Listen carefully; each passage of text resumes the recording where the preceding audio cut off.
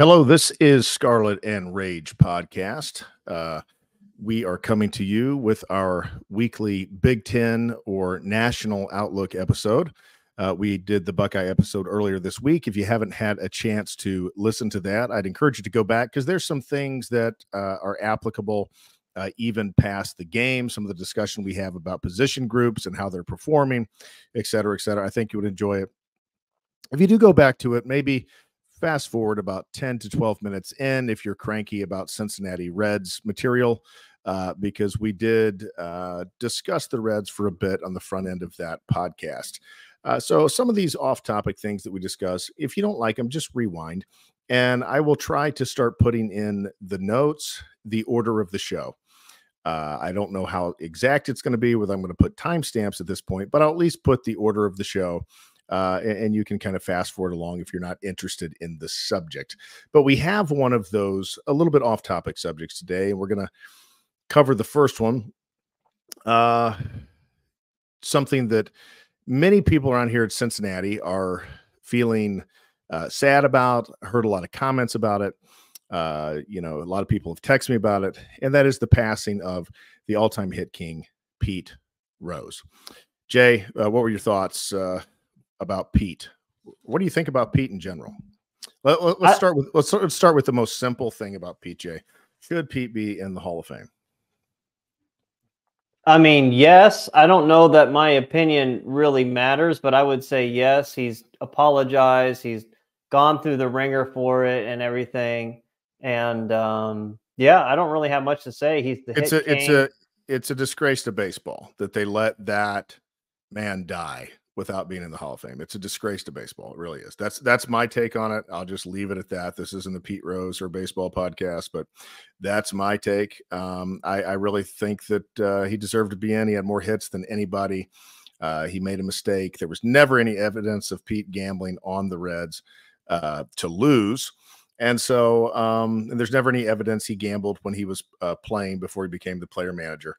But at any rate, great guy, great character, great ambassador of baseball, great ambassador of Cincinnati and the Cincinnati Reds. And it's sad to see the all-time hit king go. I just kind of unexpected. I thought he'd make it, probably 3, 4, 5 more years. He'd been doing really good just 8, 9 months ago, a year ago. He did an interview with Joe Buck, but life is fleeting. And evidently he deteriorated quickly and had a heart attack or stroke or something here this past week. Yeah, it really, really sucks, man. And what really, really sucks are the people that comment on some of these internet threads just completely bashing this person who just died. It's not like he killed anybody, and they're just calling him a piece of shit and a scumbag and all this stuff. And it's just like, you know what? I'm curious what your everyday life is like. Do people say the same about you? Well, they smeared him. The media smeared him some years back with the pulling up a 40-year-old situation of him and a young girl, which at the time was totally legal. By today's standards, it would be not appropriate, but at the time it was totally legal. He had consent of the parents to date the girl. He was in her 30s and she was a teenager. But that being said, it was a different time. And, he's certainly not a perfect man, never claimed to be a perfect man. But, Pete is who he is. He loved baseball. And I don't think there's anybody in America that could talk baseball the way that Pete could. I mean, he was a player manager. So, I mean, he absolutely knew the game. He was a great player. He was a part of maybe the best team of all time. Now, that's the argument. That's the biggest thing I remember is, the 1976 Cincinnati Reds. So many Hall of Famers on that team. I think it's them versus the Yankees from like the 20s. It's always the discussion. It's like, who's the best team of all time? But it was a great team. And I saw George Foster from that team in batting cages here recently, and went over and talked to him and told him that I knew he'd hit 54 homers one year. And he was kind of impressed by that, that I knew his stats. And so real nice guy. He was on that big Red Machine team. He's still hanging around. But sad to see Pete go. That's really it. But moving on, Jay, unless you've got anything else to Yeah, add. man, I just want to say we didn't mention this in the last episode, but more and more news is coming out about everything going on in Western North Carolina, Eastern Tennessee with all the flooding and stuff. And let's just say that our prayers are with them. It's pretty disastrous over there. And I don't know if a lot of our viewers have attended this, but I have frequented like Asheville a lot in the past couple of years. It's a really awesome place to visit, very scenic. The breweries are great. The food is great. People are great. Cool town to visit. You know, I've heard the same about Boone, and a lot of these places have just been absolutely destroyed. I don't believe the media is covering it enough, but this was just a absolute freak of nature, and they still need help over there. So people that, you know, are just not really up to date on this, they definitely need help over there. College football also comes into play with this story because Yeah, the Appalachian State is there in Boone. Yeah, I've heard it's really bad. It's hard for me to imagine, but I've heard it's just like shockingly bad in North Carolina and in even parts of Georgia and other states as well. I'm kind of dealing with it in a small level, nothing close to that, but a small level, Michael. Okay. A tree fell over in my backyard, a massive tree. Oh, from the wind? I think so, because it definitely wasn't water. It didn't rain a whole lot here, but I can tell you that I woke up the next day. My wife had stayed home from work, and I'm like, what are you doing here for? She couldn't really drive into work that day. It was too bad, but she's like, we also have to deal with that. And then I'm like, what? And I see a bunch of branches outside my window, and like this huge tree from behind our property, actually behind our neighbor's property, fell and crashed, destroyed their gate, and is kind of still sitting there on top of our gate. It's like taking up my entire yard. And, you know, I'm like, well, damn. But it turns out the HOA is going to handle it and take care of it and pay for it. Oh, well, that's fantastic. I was going to say, well, if you've got to go to insurance, like, yeah, insurance pays for it reluctantly. They try to get everything they can, do everything they can to. I think we were saved because it was outside of our property line. It was actually it was on the community ground. Oh, well, you're lucky. Yeah, it came from the community ground, not on our property. So really, I would think that they would pay for the repairs to our gate too, if I were to guess. Yeah, well, that'd be great. Yeah, that would be great. If a tree is going to fall, it's good for it to fall from the homeowners association's property so that they will cover everything. And you know what also would be great, Michael? What would be great is if, and I know this is usually our Big Ten episode, but what would be really great is if we knew in our minds that the Big Ten could compete and beat the SEC in football.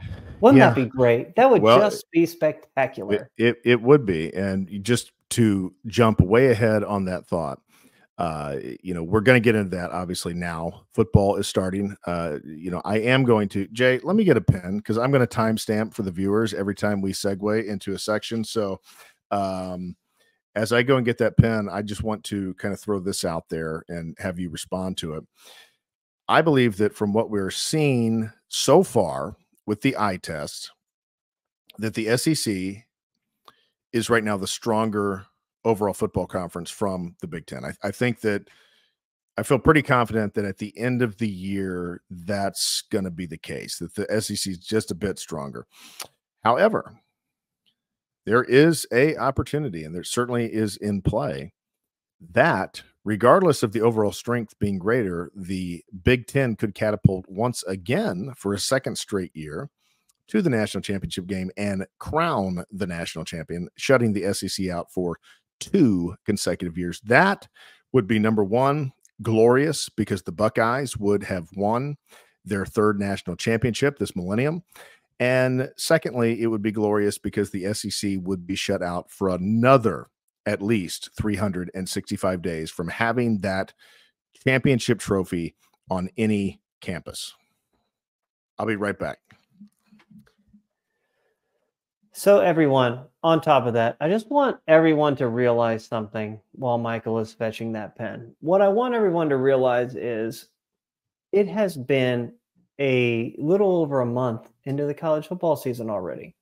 Time has flown so fast. It's time for us to maybe sit back and enjoy everything that has occurred so far and try and live in the moment more. And it's not easy. I know it. I try and take in as much college football as I possibly can every Saturday and really Friday night at this point. But it's just the season is going by so fast. We're already in October. It's like, you're kind of excited and you're always looking for the next thing. But in reality, you just got to enjoy every moment. Michael, what the thing I just mentioned is we need to live in the moment more in this college football season, man, because the season has gone by fast. We are already a month into the season. And that is why we are doing this episode. It's really the state of college football. Who are the best teams we've seen? How does the Big Ten stack up against other conferences? How does the Big Ten, let's be real, how does it stack up against the SEC? Michael thinks the Big Ten can hang around the SEC. I, on the other hand, especially in the top 5 or 6, don't believe the Big Ten really stacks up with the SEC at all. So it's just, we need to just sit back and enjoy it. So, Michael, let's start off real quick because we didn't cover this game. I mean, obviously, we're not going to cover this game during the Ohio State podcast, but let's deep dive into the Georgia-Alabama game or Alabama-Georgia game that was just played this past Saturday night in Tuscaloosa. Michael, when you watch that game, you don't have to break it down, but like, what comes to your mind? Like, what comes to mind when you first watch that game? I know what comes to my mind. Well, I mean, what came to my mind really was that, these were two very good teams, two very fast and athletic teams. And it, was just kind of a reminder of when you go out against a really good team, especially like on the road or even sometimes the neutral environment, atmospheres can be a little bit weird. And things get rolling against you. It can go downhill quick. And Ohio State's been a part of a couple of these games in their history over the last 15 or 20 years. But Ohio State was never able to rebound any kind of momentum. And unless you count the Penn State game, which they got way down in that. But this was very impressive because I thought the game would end up, I thought Georgia would come back, but I thought the game would end up about 45 or 48 to 21.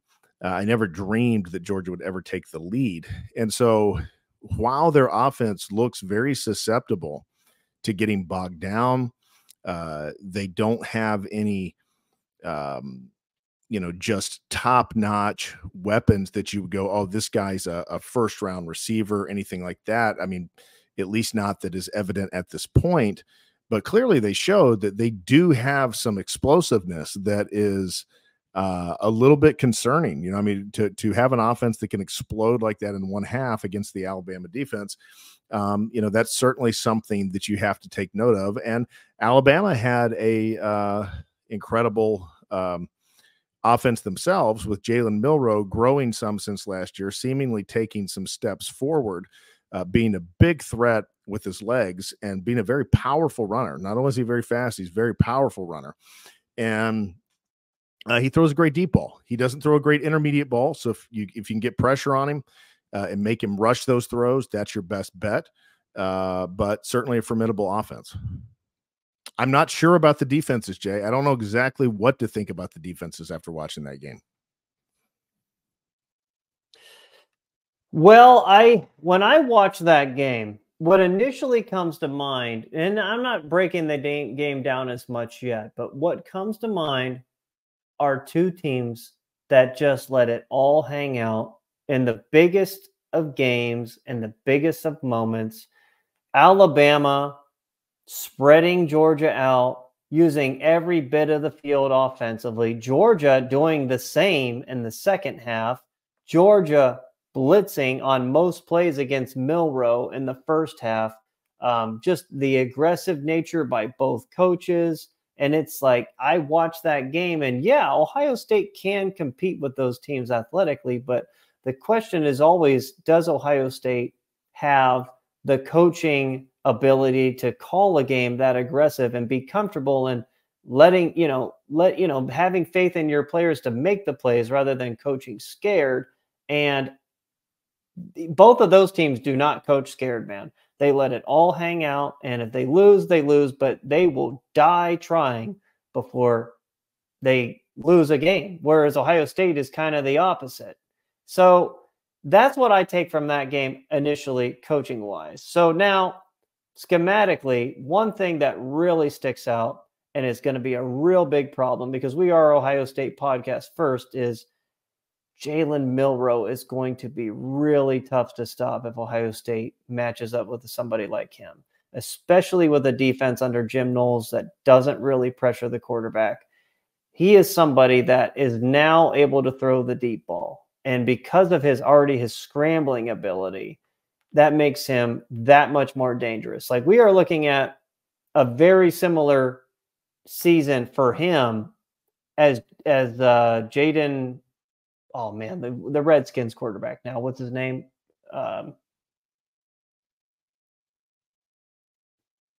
You're muted, Michael. Did you hear me? Yeah, sorry. Jaden Daniels. Jaden Daniels. I keep thinking he's Jaden Davis from Michigan. Like, the first Jaden comes to mind is Jaden Davis. He's having a similar season to Jaden Daniels from the Redskins, former LSU quarterback last year, but he's on a more talented team, which is scary. What is really scary is Alabama has a better wide receiver than they did all of last season in that Ryan Williams, true freshman. Like, goodness gracious, man, this kid is making some ridiculous catches, has breakaway speed, can stop on a dime, change directions, has great hands. He's making catches over Malachi Starks from Georgia. Like Malachi Starks is arguably the best safety in the country, and this kid is making catches over him and stopping on a dime, making these Alabama defenders miss. What I also see on the other side, Georgia, we thought their offense was down, but I think Alabama's defense is pretty good, and Georgia lit them up through the air. Like, Alabama had a really hard time covering the deep throws. And yeah, Alabama had a hard time covering the deep throws against Georgia. Carson Beck is going to be a first-round NFL quarterback. That doesn't mean they're going to have a hard time covering the deep throws against a team like Ohio State with Will Howard as their quarterback. Yeah, I believe Ohio State has much better receivers than Georgia, but what good are the receivers if the quarterback cannot get them the ball? So, those are things that stick out to me. I mean, the teams were pretty even, about as even can get. And yeah, it was just an amazing game. And it really opened your eyes as an Ohio State fan of what could come down the road and how Ohio State could deal with them. Yeah, I mean, I will say this, that a lot of the throws that Jalen Milroe made, I think that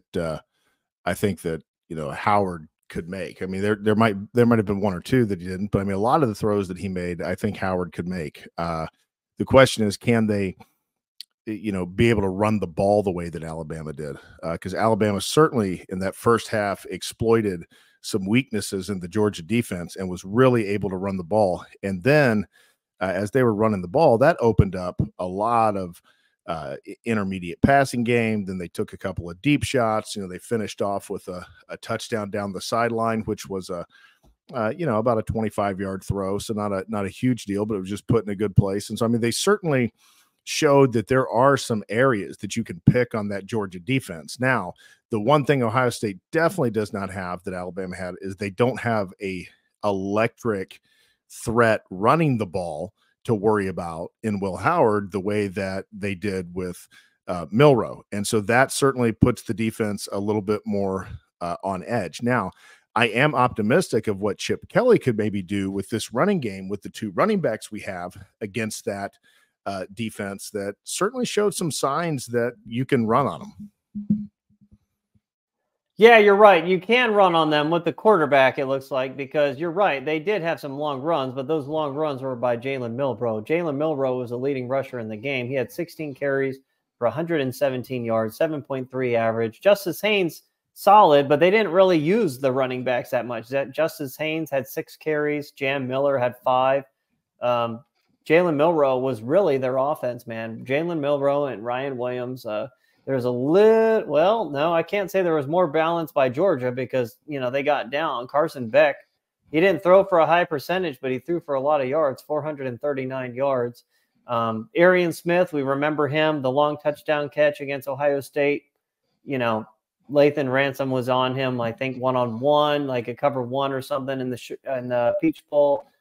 We remember him from that. He's a speedster. So, another thing that sticks out, I understand Milroe's elusive, and we know how aggressive Georgia's defense is, but they did not register 1 sack on Alabama. And I do believe Alabama probably does have the best offensive line in the country again. It's either them or Texas, but that just kind of shows right there, Alabama is going to be a force, man. They are a force right now. And they should be the number 1 ranked team in the country, and they are. They are, I think, in the polls. Unless Texas is, I don't know. Yeah, Texas could be, but I mean, they're a very good team, and Georgia is as well. Honestly, Alabama, I just believe, scares me a little more than Georgia does. I would hate to lose to Georgia more than I would hate to lose to Alabama, even though I wouldn't want to lose to either one of them. But Alabama scares me a little bit more. I just feel like they're a little better overall team. It's very close. It is very close between these two teams. But I think I agree with you just because Milroe is the X factor. Yeah, Carson Beck's going to be a better pro, but Milroe is what every college team wants as a quarterback if he can actually throw the deep ball, which he can. And now we were both right. Alabama's number 1 in the AP poll. Coaches poll, Texas is number 1. But at the end of the day, the only poll that matters is the CFP poll, which comes out in a month, Michael. A month, which is just crazy, man. We are, like I was just saying before, we're like a month into the season. We need to enjoy every Saturday that we have as college football fans because the season is short. It's very short, man. And you just, the question is, Jay, what was Alabama doing to have Carson Beck so out of whack in the first half? I mean, I can't answer that because I've not really sat and watched it, but I know that at times they were bringing some serious blitzes on certain downs, but they certainly had him out of sorts. He threw 2 picks early. He really threw a 3rd pick and got bailed out by the DB because the DB dropped it there at the end of the first half, or that would have been a pick 6. He would have walked into the end zone, or at least very close to it. But I mean, Alabama definitely had Carson Beck rattled. I mean, clearly he fought back and found his rhythm and got things going. But it would be interesting to me what they were doing to have the level of success they did in the first half. Yeah, from a film standpoint, I can't give you that answer, but from what I could see, my cat's scratching at my door. What I can tell you is Alabama or Georgia in the second half started to spread the field vertically. I don't know, they found a way to find time for Carson Beck, and they started letting the ball go down the field, man. They started really challenging these Alabama defensive backs. I know Alabama was starting 1 true freshman on one side, and man, it's crazy to think Alabama has 2 corners from the state of California. That should not happen. That should not fucking happen. Come on, USC, recruit these guys, keep these guys home. UCLA, these guys should not be going to Alabama anymore. So hopefully the Big Ten money changes that. But yeah, Alabama's just young in the secondary. Yeah, Caleb Downs isn't there anymore, but they're going to get better. That is not going to be a weakness for very long because I think Alabama is just a machine. Yeah, Kalen DeBoer is not Nick Saban, but he's still a very good coach. He's had success everywhere he's been. I have no doubt in my mind that he is going to improve that secondary. And not saying they're going to be a strength, but they're not going to be the weakness they were in this game. So, yeah, what the biggest thing that changed in the second half is Georgia really just let it all hang loose. They started blitzing probably every single play. Alabama, got a little conservative. They got a little bit more conservative, and Georgia did not. Georgia just let it rip.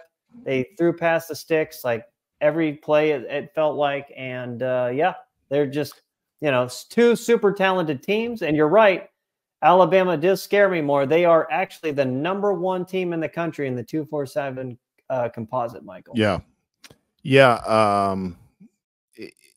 I mean, I do know that, I mean, Beck also threw an interceptable ball in the second half, threw into double coverage, and it could have been picked, would have been a good catch, but, it was knocked up, kind of knocked down. But, one thing I noticed with Alabama is that at times, of course, you can't do this all the time, but at times they were not scared to have 5 and 6 guys close to the line of scrimmage when Georgia was in these run heavy sets.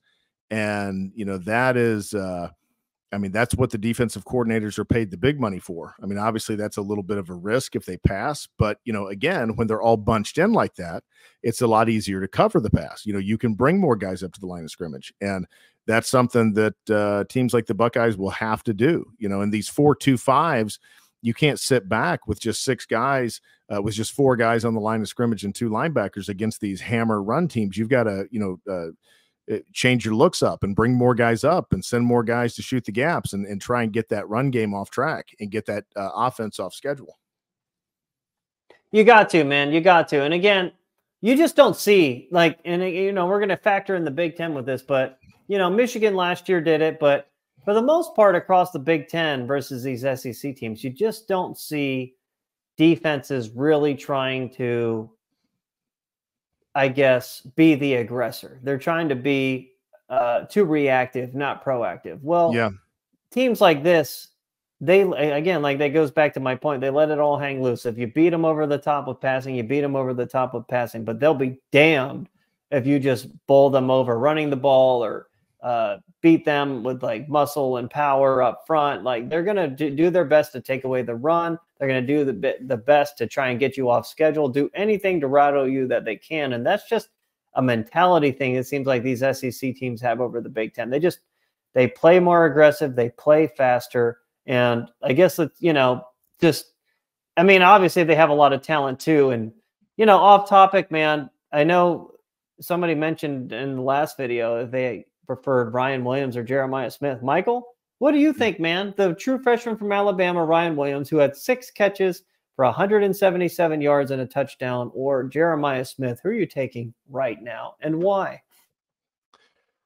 Well, I'm obviously probably a little bit biased, but I am going to take Jeremiah Smith because as electric as the other kid is, he's a fantastic player. I mean, take your pick, either one, and you've got difference maker type players. But, I would take Smith because he doesn't have the slipperiness that, the kid from Bama has. He's got that kind of a little bit of that Jamar Chase slipperiness that he can just kind of appear in little windows and catch balls that you're like, holy crap, how did he catch that? But Smith has got as I have said, and as he's displayed, he's got that big range. He can go up and get balls that the kid from Alabama cannot. And so I'll take that in a big game versus what the kid from Bama has, but they're both fantastic players. It's crazy to think, man, when I look at Ryan Williams from Alabama, who he kind of reminds me of is Garrett Wilson, but he's a more talented version of Garrett Wilson, which is scary. Yeah. Just we know how great Garrett Wilson was, top 15 NFL draft pick. But Ryan Williams looks like the same exact player, but faster and, same exact size and everything. But I think he's a little faster and he might have a little bit better ball skills. So if I were to pick, oh boy, because Ryan Williams is 17 years old now. Yeah. Jeremiah Smith's 18 years old. He actually reclassified and came in a year early. All these kids that I saw some statistic about kids coming in early, Sonny Alex Styles, hey, people really struggling coming into college a year early. This kid is the exception. He is not the rule. So, man, it is flip a coin, whatever.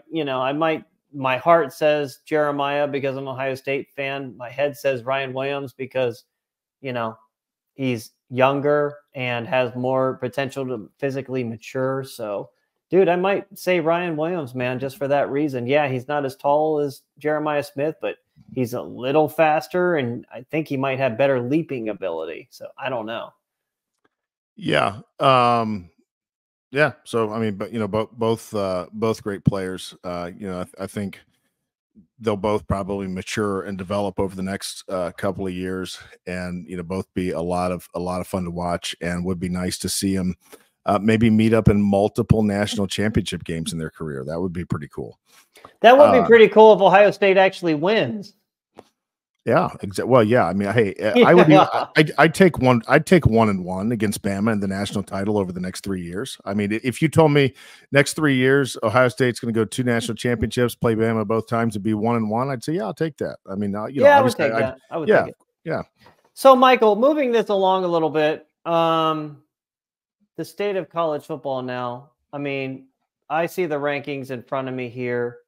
Um, Man, oh man, it's just all the best teams in college football this year, outside of maybe 1, 2 max, are in the SEC, man. They're all in the SEC. I don't think there's not one team from the Big 12 who's a true title contender. Utah got exposed the other night. I saw on the road, or actually at home against Arizona. Kansas State, I like Kansas State. I like their quarterback. They're not a true title contender. I know people are trying to mention BYU, but let's be real. BYU played one of the top 5 SEC teams on a neutral field. I think they're going to get run off the field. I mean, they really struggled with Arkansas like a year or two ago, and they have the same talent then as they do now. So yeah, man. So like looking at the landscape, man, I mean, it's an unfortunate fact. And this is why we keep beating that drum. The Big Ten needs to get better. But, outside of 1 or 2 teams, man, the best teams are all in the SEC. I'm looking at it right now. Well, yeah. I mean, we see this every year to a degree, where it's just the absurd SEC stacking. I'm not saying that they don't deserve it to a large degree, and that they don't. That maybe that's not the right call for this time of year. But it does happen every year. Early in the year, there's all kinds of SEC teams up in the front, and many of them end up not being what they are. The first part of the season, they end up kind of falling back. But because all of the teams got ranked, they're always beating and getting beaten by ranked teams. And so some of these wins against these 8-4 teams seem more impressive on the resume because that team's ranked 19th in the country or whatever, or 21st in the country, because they got ranked high early. They lost to 4 games, 3 of them were to other ranked teams, and so they stay in the rankings. And so there's a little bit of a gamesmanship, I think, that the SEC has mastered with that. But that being said, it has been the strongest conference the last, going back to about 2006, really, is when you can say there was a definitive turn, and it became, without a doubt, over the next many years, the strongest conference in football. Yeah, you're right, man. I just want to correct myself real quick. BYU actually beat Arkansas last year. It was 2 years ago. They got blown out at home or lost decisively. Last year, they actually went into Arkansas and won. So more power to them. But I can tell you right now, Arkansas is not one of the top 5 teams in the SEC. And that's really what I'm referencing. Like, Right. BYU would not be able to stand and punch, at least with the top 4. Maybe the 5th best team in the SEC, maybe. But definitely top 4, they wouldn't. And to your point about 2006, when it started to change, yes, Ohio State had a lot to do with that, But Yep. at the same time, the Big Ten, I believe, was 2-0 heading into the national championship game with Ohio State and Florida. I believe Wisconsin and another team, I don't remember, in 2006, actually won the bowl games against the SEC.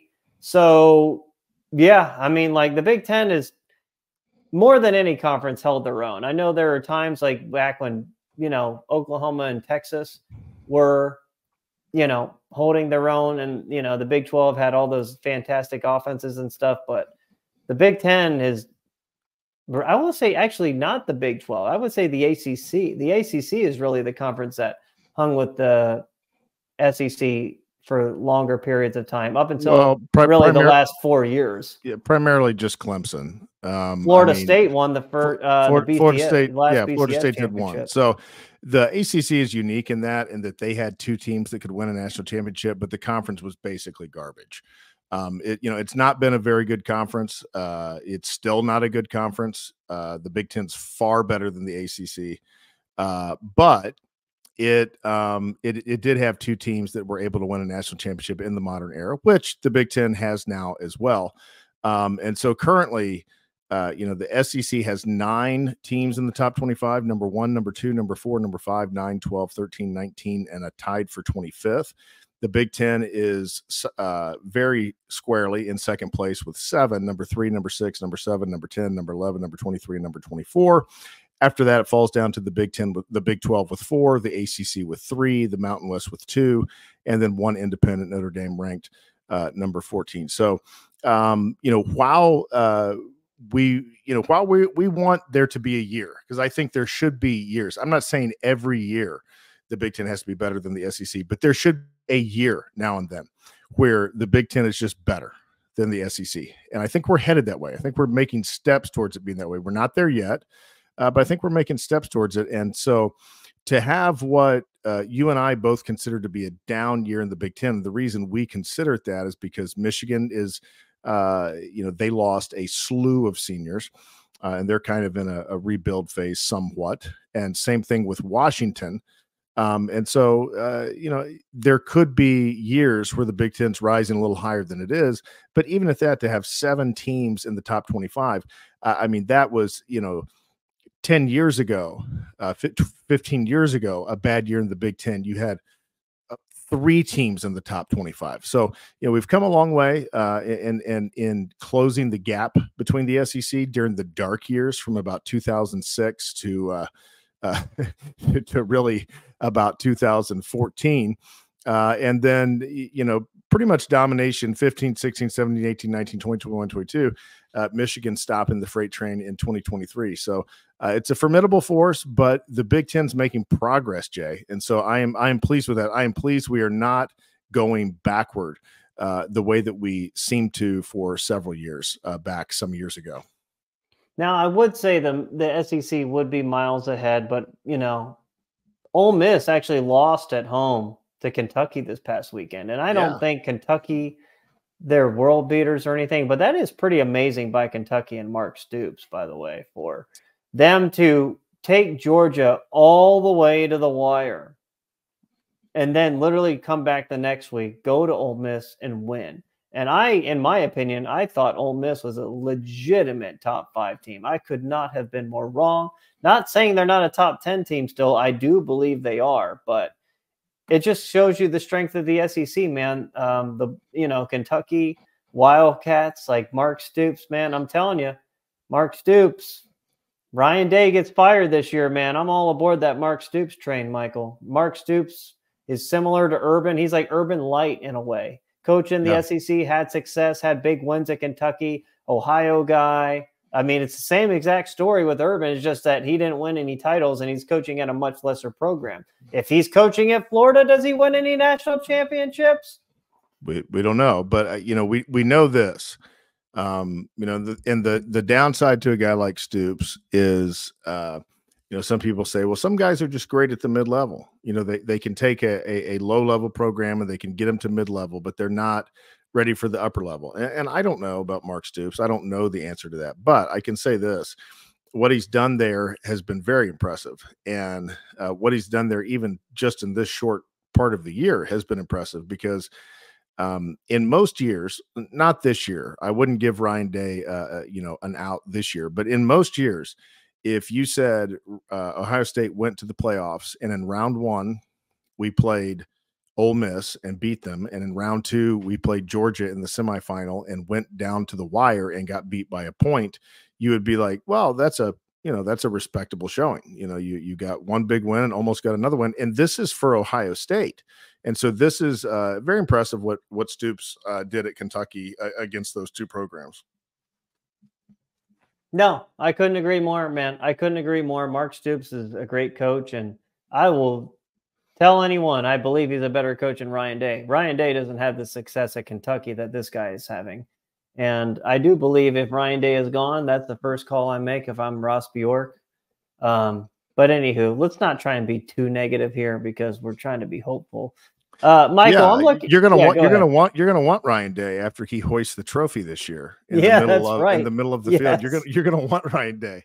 You're gonna be Yeah, glad. man. You're So, gonna. Michael, I'm going to put you on the spot, man. Mhm. So you just went through the rankings, right? You took a look at them. Yeah. I want you to pull them back up, Mhm. and I want you to tell me your top 5 or 6 teams. I want you to rank them for me right now. I'll rank them too. And this is literally on the fly. I didn't do any prep for this, but based on everything you've seen, every team you've watched, can you rank your top 5 or 6 teams right now Yeah, I in can. order I or in can. descending order, whatever? I can. And my order, I can tell you, is going to be a little bit different than yours. But my order is right now: Alabama 1, Ohio State 2, Georgia 3, Texas 4. So you're giving your top 4 then. Okay. Well, you want me to go beyond that? After that, I'm going to go Oregon, Tennessee. I believe Oregon could compete with Tennessee. I believe Oregon could beat Tennessee. I believe if Tennessee went to Eugene, they very well could lose. I think Tennessee's a good team. I don't think they're a world beater team. I think they're around the level of an Oregon. I think it's about a toss-up between the two. Well, if you put Oregon ahead of Texas, you would believe they would beat them, not could beat them, right? Ahead of Tennessee. Yeah. Oh, yeah, Tennessee. I'm sorry. Yeah, Tennessee. Yeah, you Yeah. put them ahead. You put them at 5 and Tennessee at 6, right? Yeah. I mean, that's interchangeable. One or the other. Oregon at 5, Tennessee at 6, or vice versa. Those are my top 6. Okay. So I'm looking at this list right now. And I will go Tennessee 6, Oregon 5, Texas 4, Ohio State 3, Georgia 2, Alabama 1. So really just this little bit of a difference between us. I Yeah. have Alabama and Georgia ahead because those coaches have won. Well, DeBoer hasn't, but I mean, Alabama program is still like a machine. I've just seen more from those teams on in a big game scale. Things could change in a week and a half when Ohio State visits Eugene, but let's not look too far ahead. Iowa is kind of solid. But my biggest reason why I put Ohio State above Texas, Michael, is Michigan has been kind of exposed for like being a terrible team. I thought like even inserting Alex Orji as their starting quarterback would fix things some. Michael, Minnesota could have won that game. They actually the Big Ten crew that was announcing that game, Yeah. basically, I guess they came out and I didn't read it or anything, but apparently they came out and apologized for missing that onside kick that Minnesota did not go offsides on. So Minnesota, we know that they suck. They fucking suck. Yeah. PJ Fleck needs fired. They got beat bad by Iowa. They lost at home to North Carolina, but yet here they are going on the road to Michigan. Michigan got beat pretty bad at home by Texas, but they also started Davis Warren in that game. I've said it. If they don't start Davis Warren and they start Alex Orji and don't turn the ball over like 5 fucking times, they don't get blown out. They probably still lose decisively, but they don't get blown out. Yep. But here is Minnesota going on the road and giving Michigan all they want and then some. And I'm supposed to think like that's a great win for Texas now. Texas just struggled at home against Mississippi State, a Mississippi State team that got blown out at home by Toledo. So I understand like you don't want to use the deductive logic there and everything, but Right. it's just Well, there's some merit to that. Yeah. Well, I mean, we can certainly get badly burned, using transitive properties in college football or football in general. But, that being said, I just think that there is evidence that Texas is needs to be around number 4, not number 1, 2, or 3. Time will tell. They'll decide it on the field, but that's that's where I'm at. That's where I'm at with it now. Yeah, me too, man. Texas is a very good team. I just don't think they're. I think Ohio State's better than them. And do I think Texas can, will beat Georgia at home here in a couple weeks? I think, I have to look a little bit more. I think they still can. And maybe if I were a betting man, I would bet on Texas. But on a neutral field, I'm taking Georgia decisively. But I think in Texas, it's going to be a hell of a game. I do wonder about Arch Manning starting over Quinn Ewers. I remember seeing Arch Manning in high school, not being all that impressed with him, but he has impressed me as a Texas quarterback so far, and he looks more talented than Quinn Ewers. Like, honestly, Quinn Ewers is I don't know. Guys had an interesting career. Had a lot of injuries, missed a lot of games, and kind of mucked things up with his reclassification. So I don't know. I don't know what's going to happen to Quinn Ewers. He could go down as one of the greatest overrated guys ever. Being rated 100, almost like a can't miss first rounder, top pick of the draft, top 5 pick of the draft. That's what he was billed as. And it hasn't been that really definitively so far. But he is, I do think he's talented. So, I mean, he could come out and get it together and show that he is that, but it's certainly looking more and more like a real possibility that, he was just overranked out of high school. Yeah, I think he was overranked. I think he's a solid quarterback. I pointed it out a few times that, he lacks arm strength and everything, but he's got nice decision making. He's got good maneuverability in the pocket. He seems to use that well. But yeah, again, like, he's not the runner that Arch Manning is. I can tell you he doesn't throw the deep ball that Arch Manning does either. Arch Manning's got a nice little deep ball there. So they definitely have a quarterback issue on their, well, I don't know if it's an issue, but a discussion. There is a quarterback discussion that is going on in Austin, Texas right now. Well, Michael, real quick, man. I mean, just to touch on the Big Ten, the game that sticks out to me this week, and we're going to know a lot about Oregon in preparation for our game because, Michael, do you know who Oregon plays on Friday night? Who? They play Michigan State. They play Michigan State on Friday night. So now we're going to have a team that we will have both played. And Oregon's at home, but we are going to learn a lot about them. And it would not surprise me, Michael, if Michigan State hangs around with them for a while. Yeah. I really do believe they can. Yeah. Yeah, I do too. I'm sorry, Sparty fans. I am rooting for Oregon because I want an undefeated matchup in Eugene. Between the Buckeyes and Oregon. But yeah, I do think Michigan State could make a little noise in that game. I think they could be a tough, kind of obstinate opponent that would hang into it deep in the game. I think ultimately Oregon is going to win, but it'll be interesting to watch. Yeah, well, Michigan State's going to have to score some points because there's one thing that Oregon can do that Ohio State can't do, and they can throw the vertical pass of Dylan Gabriel, which is so interesting they can do that because Dylan Gabriel's like a little munchkin out there. I think he's only like 6 feet tall, but he does throw a nice deep ball, much better than Will Howard. And Oregon's got some speedy receivers, and Michigan State's not very good in the secondary. They're not as terrible as they used to be, but they're still not good. What are you going to do the first time Will Howard drops a dime on a 35-yard throw vertical downfield and we score a touchdown? I'll believe it when I see it. We've tried a couple times. Remember the throw against Western Michigan that he severely underthrowed, and then he underthrew one against Akron. Again, I'm not saying, I would be like, okay, what do we need to do to get national championship tickets? But, then you have to believe that Knowles is going to bring pressure and stuff. They did in the second half against Michigan State. But, yeah, I mean, I would be ecstatic, man. I'd probably call you on the phone right away and just tears of joy. I don't fucking know. Yeah. Well, we might see it, Jay. We might see it against Iowa. I think it's coming that we're going to see. I don't know. Iowa plays, they kind of, again, like we talked about, they play a soft zone, but they run that soft zone to perfection, man. That's true. And so State's going to get behind them. And they don't really have to. So it's not really that big a deal in that case. But I'm not of the opinion that Will Howard can't throw a deep ball. I'm of the opinion that